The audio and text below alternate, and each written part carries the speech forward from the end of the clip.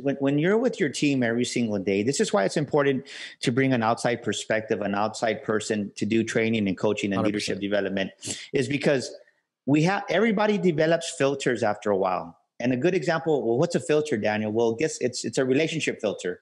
It could be a boss employee filter. It could be a husband and wife filter. How many times, or even a parental, how many times have we told our kids, hey, son, blah, blah, blah, blah, blah. And, okay, dad. And he doesn't hear you. But then he goes down the street and he comes back a week later, says, hey, you know what Johnny's dad told me? And I'm like, Jay, I just told you that.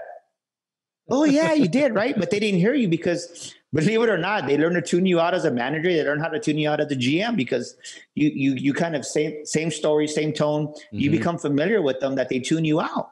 And how many times have we told our wife, hey, honey, this is going on, but they really don't hear you because we tune there's those relationship filters that are formed.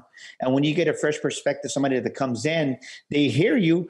And they're validating what your message is. So every time I go train at a dealership, I ask the GM, we do an agenda of what they expect, what they want. And we cover these things. And they're like, sometimes it's just hearing it from somebody else. You know what? Maybe Jason is right. Wow, I didn't think about it. Right. Mm-hmm. So they kind of re-engage with you and that filter shifts.